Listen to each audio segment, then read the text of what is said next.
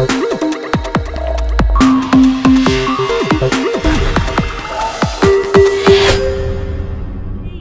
back.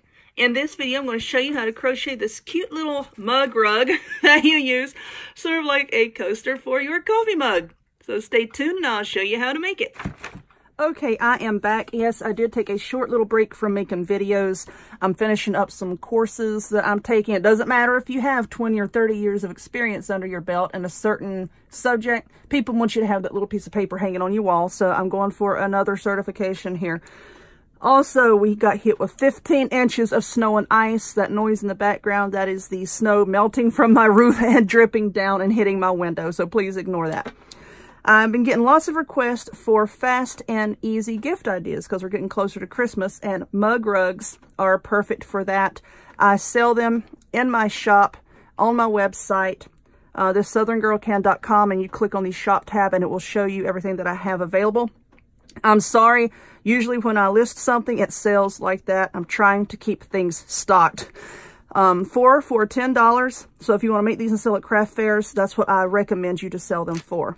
For this, you are going to need Peaches and Cream, or whatever brand you like, 4-ply worsted weight cotton yarn, a size 5mm hook, and a pair of scissors, also a yarn needle to sew in your ends. So what we're going to do is get our yarn onto our hook by making a slip knot. Awesome band, by the way. Wrap it around your fingers, tuck it in just like that. Now, I'm not going to be going incredibly slow with this because I do have plenty of crochet videos aimed for beginners that I will link to that playlist right up here.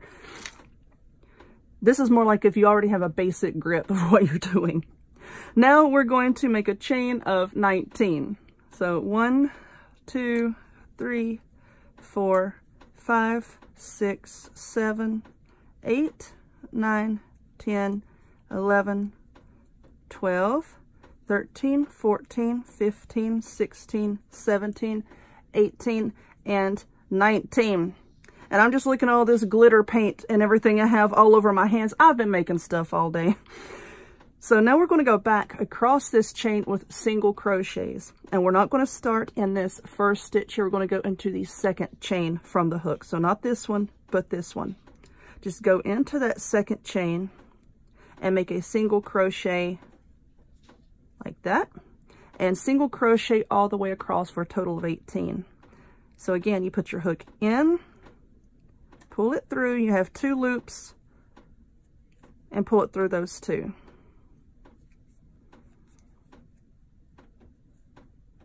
See, that's 3 and 4 and 5. That's basically all that you're doing. You're just making a single crochet rectangle.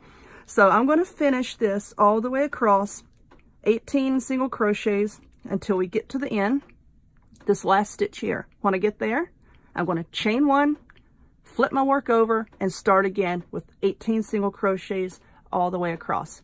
So I'm going to pause and I'll be right back. All right, so here we go. This is my first pass of 18 single crochet and I'm now at the end. So what I'm going to do is I'm going to chain 1, flip her around, flip it. Oh Lord, flip it. Well, I said I was. Give me a minute. Flip it around, and now we're going to make single crochets all the way back across, starting in this first little stitch right here. So insert your hook into that first stitch, pull up. Now you have 2 loops, yarn over, and pull through 2. And now you're just going to work all the way back across, making single crochets. And yes, I have Spanish moss on my table here where I was making some other things, and it is sticking to my yarn. So, and I'm kind of in the middle of making that, so I'm not really going to clean everything up right now. And I'm going to leave this glitter and stuff paint on my hands until I'm through with that project.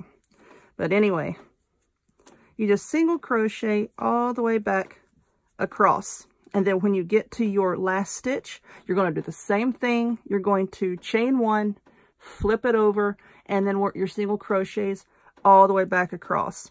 Now, however many rows you want to make is up to you. You could make this into a perfect square, or you can make it more into a rectangle. I like mine to be a rectangle. I think it looks more like a rug that way. Coasters are square, mug rugs are more of a rectangle. But anyway, you keep working on yours and I'm going to work on mine. And then when we come back, I'll show you how to finish it off. And then I'll show you how to make some little tassels to go on the end. Alrighty, I'm done with this and I have made 12 rows. Like I said, you can make as many or as few as you like. This is just what I do. And as you can see, this is about how much yarn I have left in this little ball. So you're probably, because usually I get mine like on the big cones. With these small ones, the way it looks, you're probably going to get 2, maybe 2.5 mug rugs out of one of these. So now that we're done, we're just going to cut our yarn and finish this off. And to finish things off, I just chain one and pull it through. Just like that. So now we're going to sew in the end. This is going to be the wrong side of our project. Just going to thread your needle here. Some people say yarn your needle. I don't know why I can't stand that. I thread my needle. And yes, this needle is absolutely monstrous and too big for my stitches. But I can't find my smaller ones right now. Because during the night, I did hear a ruckus. And it looked to me like my little black cat that y'all seen on previous videos. My little black cat went on a rampage last night and knocked crafting supplies everywhere. So I'm missing a pair of scissors and 2 of my yarn needles. Anyway, you gotta love them. Let's trim that off. Okay, and now this is what we have. So now I'm going to put some tassels on here to make it look more like a rug. And to do that, I'm just going to cut a piece of yarn, I don't know, 6 inches. And just make a loop with it like that. Then I'm going to, let's see, what was the front again? Yeah, that's the back. This is the front. Let's start here on the corner. I'm just going to put my hook up through that corner. And holding my yarn like this, just kind of put it over that hook. Kind of hold it tightly with your other fingers here so it doesn't slip off. And just try to work it through that stitch.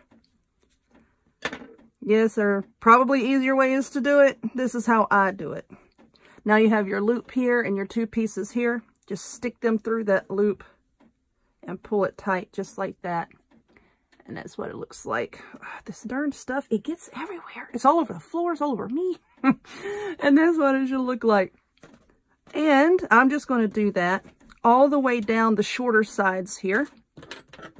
And then it'll be done.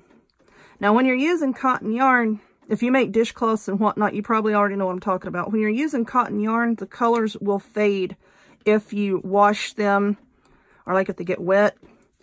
And wet and dry, eventually the colors will fade. Sometimes it'll fade just after one washing. You need to set the colors in your yarn before you really make anything to sell. So, once you sell or give, so once you've made something out of cotton, what you can do is just get like a plastic bin, put 2 cups of really hot water in it, put 1 tablespoon of white vinegar, 1 tablespoon of Epsom salt. Stir that up, make sure the Epsom salt is fully dissolved. Just stir all that up and put your finished items in it and let that soak for about 30 minutes. Then once the 30 minutes is up, you take them out of that and give them a good rinse in some cool water. Lay them flat to dry. If you want to block it, but just lay it flat to dry, and then it should be good to go from there on out as far as washing and usage, and your colors stand in place. So, I hope that you enjoyed this easy little tutorial. If you would, please give me a thumbs up. Click subscribe. Check me out on other forms of social media. I'll have the links to all of those in the description box down below. And I hope to see y'all next time. Bye-bye.